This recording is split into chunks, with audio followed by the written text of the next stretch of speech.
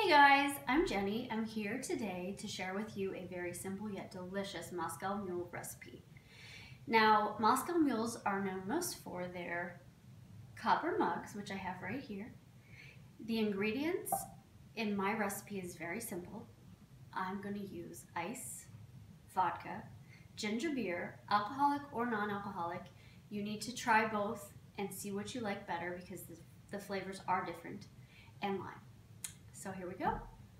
First, I'm going to squirt about 1/4 of a lime in my glass. And I'm going to drop it in. Why not, right?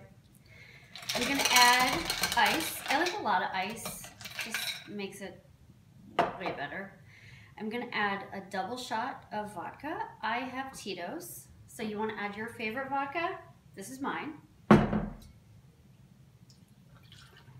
And then I'm going to pop my ginger beer and fill her up. At the end, you want to give it a little stir. Put your lime on the side. Cheers. So I just sat down to enjoy my delicious Moscow Mule. How's yours?